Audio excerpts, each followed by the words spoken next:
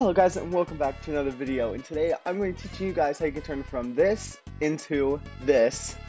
So let's get started. Now, in order to get a morph like this, basically you need to go to your menu, you need to check your monsters, and you need to have 30 plus of any monster. Like I have 40 Vegetoids here. Whenever you have 30 of anything, you do this, you leave, rejoin, go to titles, and then you have all of your titles of the characters you have. So yeah, we have 40 Vegetoids, so we can actually become Vegetoid. And there's like proper animations and stuff.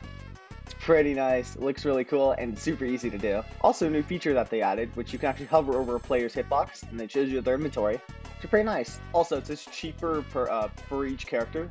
All of these apply, you don't even have to use them. They're just active anyways.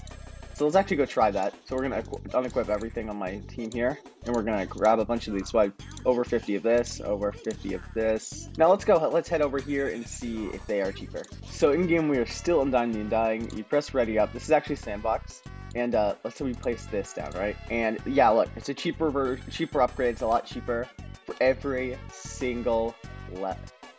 Is it cheaper? I'm fairly sure it is. 3, 4, and then yeah, this is cheaper. This is a lot cheaper. And now if we go back to the lobby,